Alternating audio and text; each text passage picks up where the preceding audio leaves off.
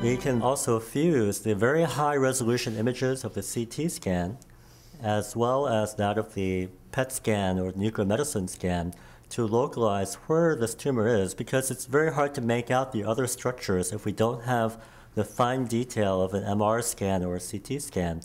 And by combining our methods, we can help the surgeon or help the radiation oncologist, help the persons doing the interventions to figure out how best to treat this particular patient.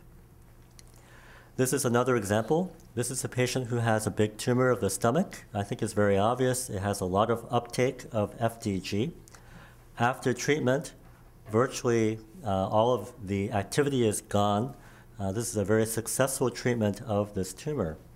Interestingly, though, when we do a PET scan, we can image the whole body because we've injected the patient with radiation. So we may as well take pictures of a large area. And in this particular woman, we can see there's something else that's bright. We picked up an incidental breast cancer. It was an early stage, and we were able to take this out. And so we actually cured the patient of 2 cancers, in part because of our good surveillance with the PET scan.